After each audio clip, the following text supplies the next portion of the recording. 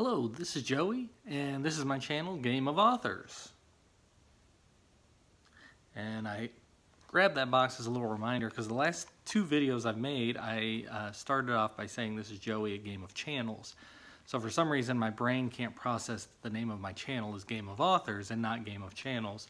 So this was a handy little reminder, Game of Authors. So I thought it'd be fun to pull one of the cards out and have a particular author, maybe for each video. At least I'm going to do it on this video. And since we're in Nonfiction November and I'm doing the Nonfiction book tag, I'm going to show you Washington Irving, who was a great writer of fiction, but also wrote nonfiction. He wrote a biography of George Washington. And he was listed by Steve Donahue as one of his 15 favorite writers. So do yourself a favor and read some Washington Irving.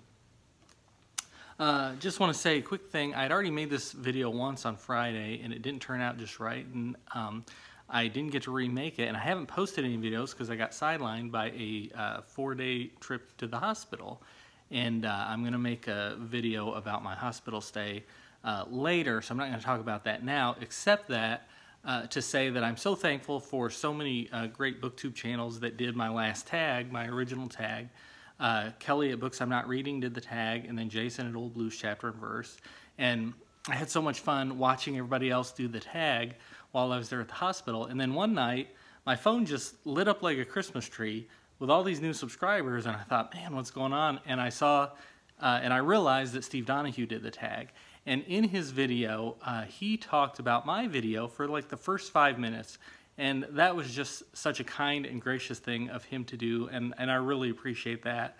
And so I just wanted to give a shout out to Steve, as well as Jason and Kelly. And also Megan, who I had tagged, said she's going to do the tag, but she hasn't done it yet. And I've seen several other people doing the, and that was the I love the book, I love the movie tag. So thank you to all of you who enjoyed that tag and have taken it from there.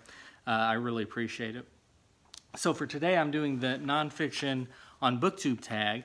And so I'm just going to jump into these prompts. One question is, so the question number one, how much nonfiction do you read?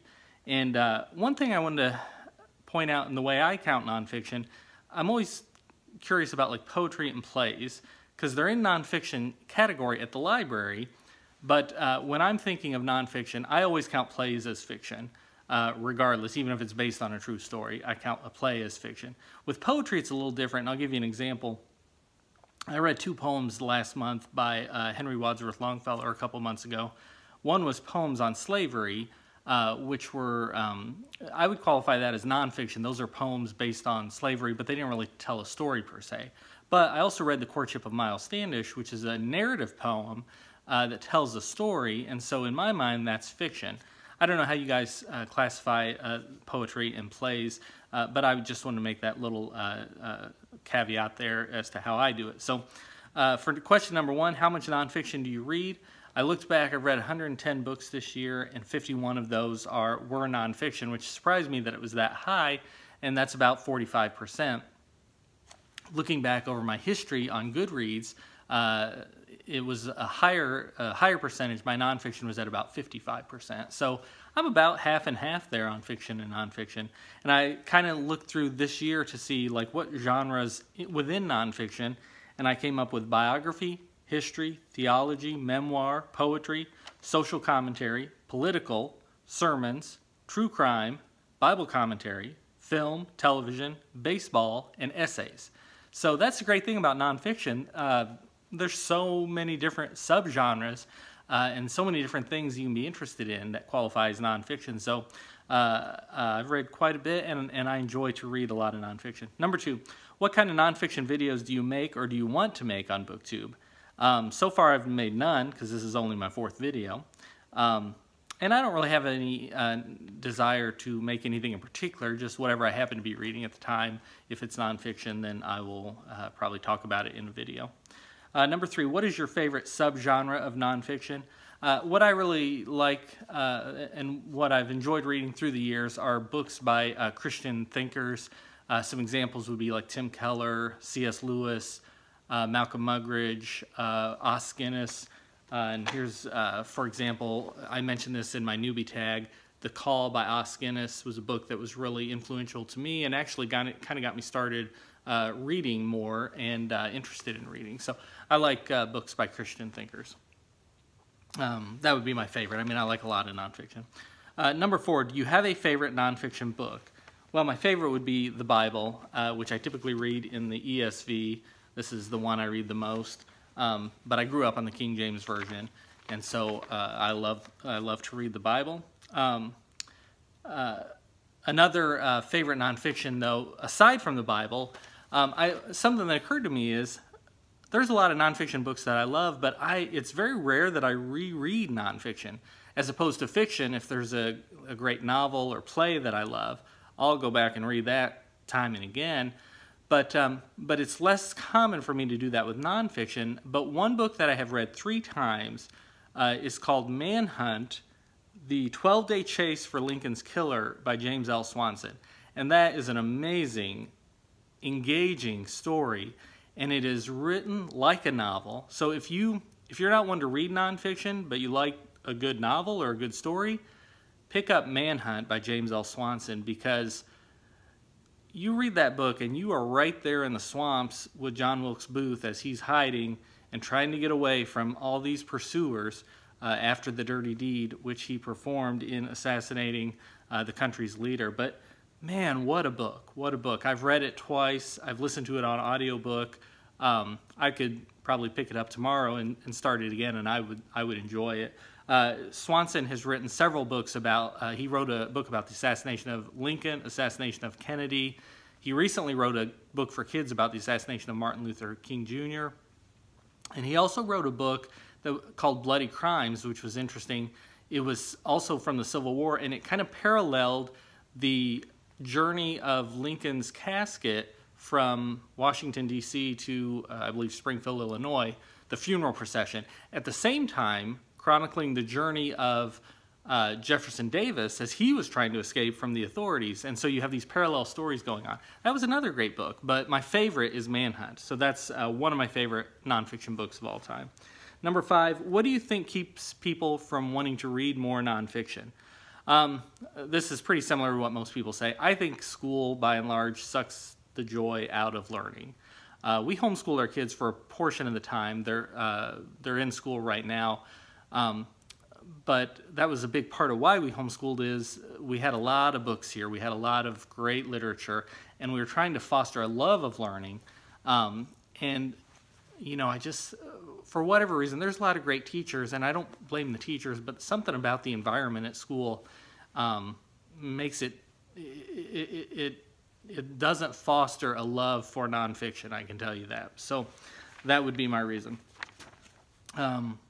And I know I'm painting with a broad brush. I'm sure there are other examples who would say differently, but I think that's a lot of people's experience, at least. Number 6, why do you like nonfiction? I like nonfiction because if I want to learn about a particular topic, a particular time in history, I mean, you read nonfiction. I enjoy Wikipedia, but if I have a topic I really want to get a hold of, I want to go read a book about it. I like nonfiction to sharpen my thinking, like I mentioned, you know, books by thinkers, and not just Christian thinkers. Those are the ones I've read the most. But I'll read books by atheist thinkers, and whatever the topic may be. I just like books that sharpen my thinking and maybe challenge the way I'm thinking, and ultimately help me to be a better human being, a better Christian, better understand the world as it exists. So, and the other reason I like nonfiction is I like reading historical nonfiction to connect to different time periods. I don't want to be trapped in this one year. I'm part of humanity, which has been in existence for many years, and I want to know what was going on in those time periods. What were people thinking? How did they relate to one another? Because so much of human relations is timeless, and it's and I just love connecting to those periods of the past. That's just amazing. Number 7, what is a nonfiction book you've read because of Booktube?